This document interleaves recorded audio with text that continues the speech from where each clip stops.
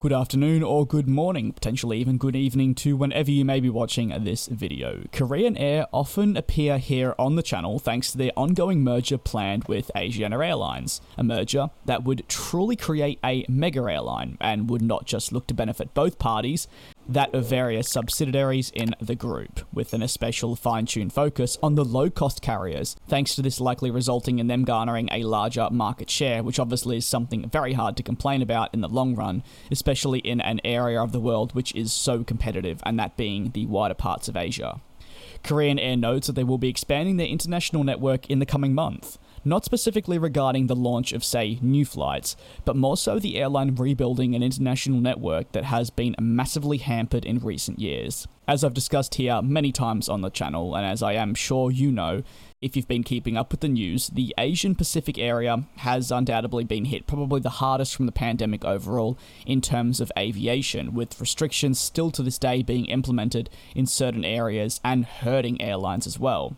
With every route therefore restoration, more confidence can be restored that a full recovery will be made, or at the very least is possible. However, it has to be backed up on the grand scheme of things, with the respective governments easing restrictions as well, something that you could argue Australia benefited from, and even as we approach July, the international scene is still recovering, with many airlines yet to return, or at the very least yet to return with the same amount of frequencies. According to latest reports by Qantas, their international network is only at around about 40%, with especially the North American side of things carrying that passenger load.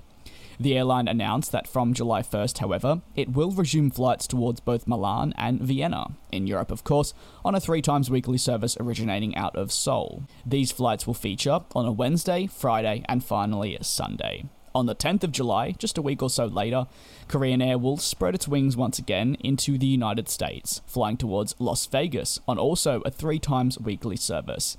The days are actually the exact same to that of the prior 2 services that I made mention of, and once again to reiterate and confirm, that is Wednesday, Friday, and finally Sunday. On top of this, the airline has further noted that it plans on increasing its flights to London Heathrow in the future with 5 flights per week.